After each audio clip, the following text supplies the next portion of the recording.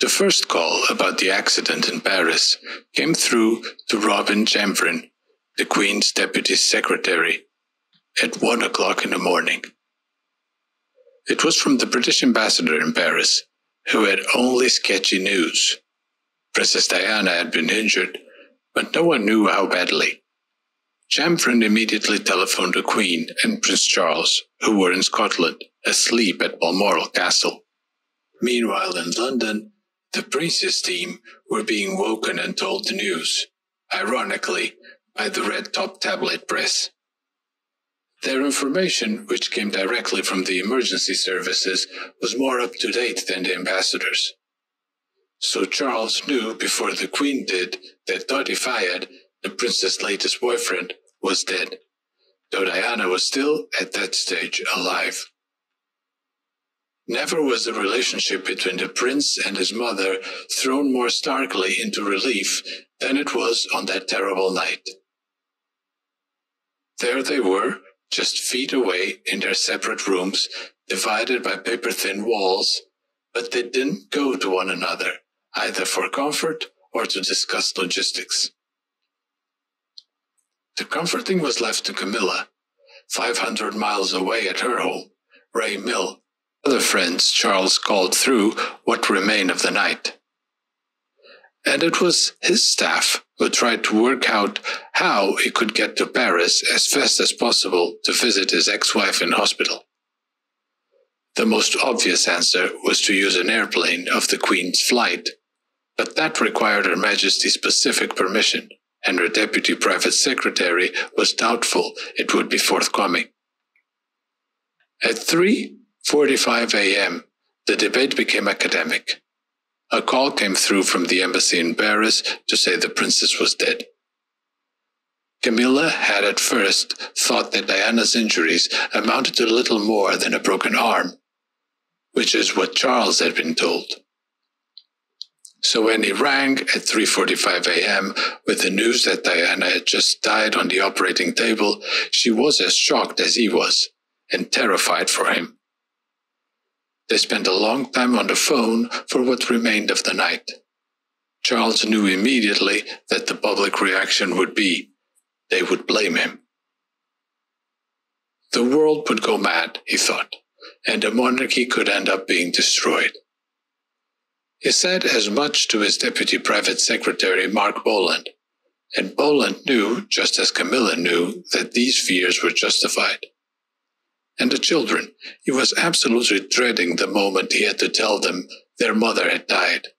Should he wake them and tell them straight away, or let them sleep until the morning?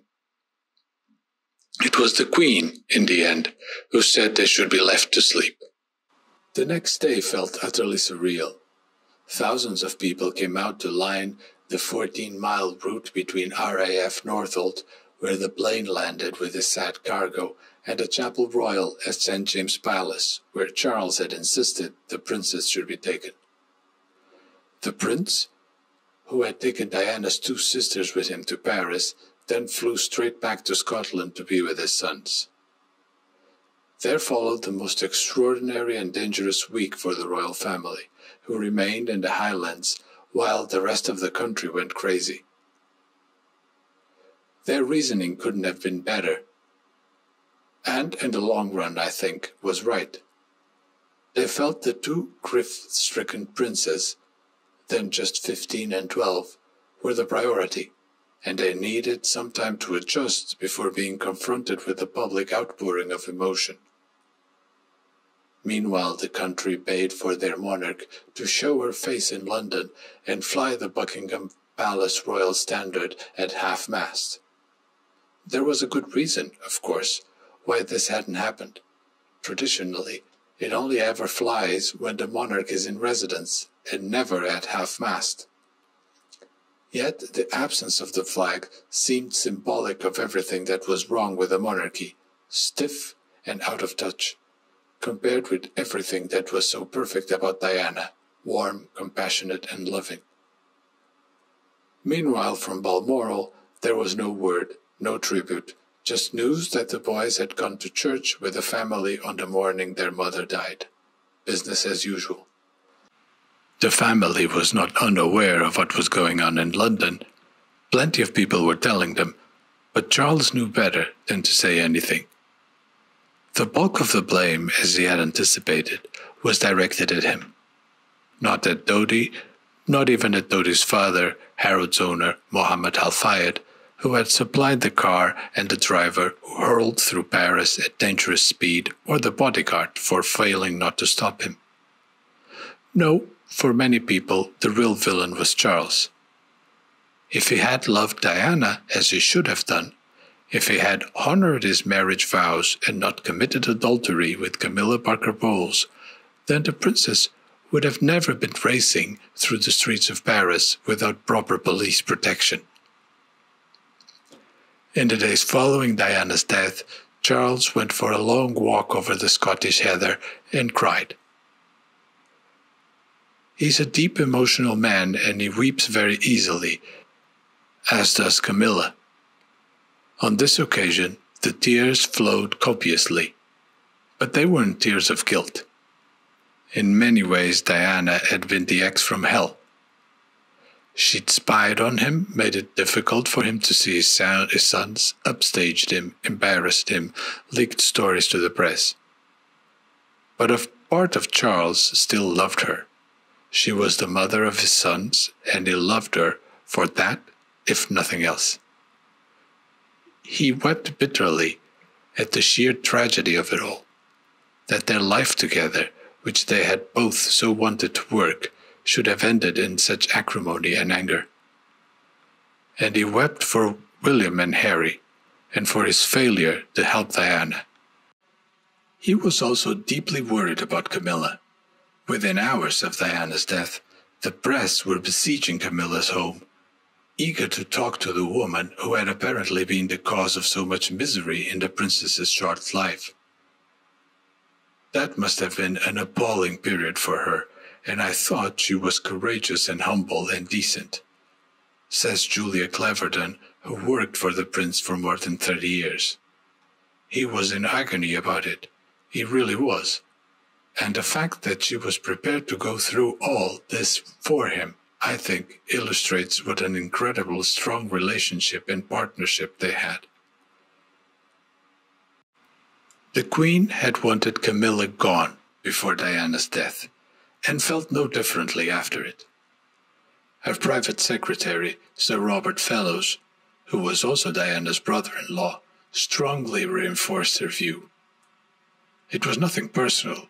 She had been very fond of Camilla in all the years that she had been married to Andrew Parker Bowles, but it was Camilla who had been responsible, wittingly or not, for all the disasters that had befallen Charles since his marriage. The Queen's stance was one of monarch, not mother, and therein lay the problem. Her son badly needed support, and Camilla had given it to him. She had rescued him from the depth of depression, given him love, comfort, approval, and tenderness that had been so awfully lacking from any other quarter. Amid conflicting advice, the prince decided to go back on the road at the end of September, visiting various projects in Manchester. He was particularly encouraged to do so by Julia Cleverdon, his former charities advisor. Diana had been dead for less than 3 weeks. Manchester can be a tough city, and none of them knew what sort of reception he might get. As the plane landed, he straightened his tie in front of a mirror for a second, or two longer than usual, took a deep breath, and stepped out to face the cameras. Then, at his first port of call, a Salvation Army center, he abandoned the speech his staff had helped him to prepare. Speaking from the heart, he thanked the public for their kindness in what had been an unbelievably difficult time, and paid tribute to the courage of his sons. William and Harry had returned to Highgrove after their mother's funeral. Since their separation, Charles had made certain that Camilla was never in the house when the children were present. He had once broached the subject of Camilla with them. It was 2 months before their mother died, and he was hoping to gradually ease his lover into his life. So he sat the boys down together and tried to explain the situation, but both of them went very quiet. He sensed William in particular didn't want to know, so Charles didn't bring the subject up again. As time passed, the prince longed more and more to make Camilla an integral part of his life. He knew this couldn't be done overnight, and above all, he was sensitive to the feelings of William and Harry. More than a year after Diana's death, nothing had yet been decided. By then, William and Harry had met with Camilla's children, Tom, who was the prince's godchild, and Laura. They hadn't seen each other properly since they were children, and Charles had wanted them to get together for Easter. So he'd invited them to stay at Birkhall, the Queen's mother's former residence at Balmoral, and despite the difference in their ages, the four had got on well. William had even told his father he would now like to meet their mother, but Charles didn't press it. One day, William rang from Eton to say he was coming to London for the weekend. His call caught everybody on a hoop. Neither of the boys was expected at York House, where Charles was living at the time, so Camilla was there. She immediately said she'd leave, but Charles said, "No, stay, this is ridiculous." He then rang William to tell him that Mrs. Parker Bowles was in the house, and to ask if that would be a problem. To which his son had answered no. Prince William wasn't expected till 7 that evening, but he turned up at 3:30 and went straight up to his apartment at the top of the house. Camilla was with her assistant, Amanda McManus, and feeling decidedly anxious, as they all were. Charles came to find her. "He's here," he said. "Let's just go and get with it. I'm going to take you to meet him now." Then he took her upstairs, introduced her to his son, and left him alone to talk. About half an hour later, Camilla came out saying, "I need a gin and tonic." She was joking. It had gone well. William was friendly, and Camilla was sensitive enough to know things had to go at his pace. She was a mother, after all, and understood how conflicting and difficult it was for him to meet her, particularly now that his mother was no longer alive. A few days later, William and Camilla met for lunch, and then she started spending the odd night in York House when he was there. To celebrate their father's half-century in November 1998, William and Harry threw him an advanced surprise party at Highgrove on July 31st, with his godchildren and their parents among the guests. There was also one very special guest, Camilla. Whether or not it was because they knew she'd be there, Charles' parents stayed away from their grandson's party. However, all the prince's siblings attended, including Prince Anne, who, not without reason, Camilla found terrifying. Anne is a notoriously abrasive woman. The party was a huge success. Charles was enormously touched by the trouble his sons had gone to, and by the fact that they invited Camilla and put her in pride of place. Yet, when the Queen gave an official 50th birthday party for Charles at Buckingham Palace on November 13, attended by 1,000 people to celebrate his public work, Camilla, quite rightly, wasn't invited. It was one of the rare occasions when Charles' mother has praised him in public for his diligence, compassion, and leadership, and he, in thanking her, delighted everyone by calling her Mummy. Despite the warm speeches, the prince was infuriated by his mother's continued hostility towards the woman he loved. The following evening, there was another big party at Highgrove on his actual birthday, organized for him by Camilla and their friends, the Earl and Countess of Shelburne. It was an extravagant event with 350 guests, among them foreign royals, politicians, actors, artists, comedians, and even Camilla's ex-husband, Andrew Parker Bowles, and their 2 children. The 2 people Charles really wanted to be there, however, stayed away. His parents had turned down the invitation, as had all three of his siblings. It was a watershed in his relationship with his mother. The Queen's presence at the party would have indicated, if not approval, at least a tacit acknowledgment of the woman who had meant so much to him for so long. But it was not to be. Indeed, the relationship between Buckingham Palace and St. James's Palace, mother and son, and the all-important courtiers through whom they communicate, could not have been worse. So in February 1999, when the younger and more amenable Robin Jenfrin took over from Diana's brother-in-law, Robert Fellows, as the Queen's private secretary, there was a sigh of relief at St. James's Palace.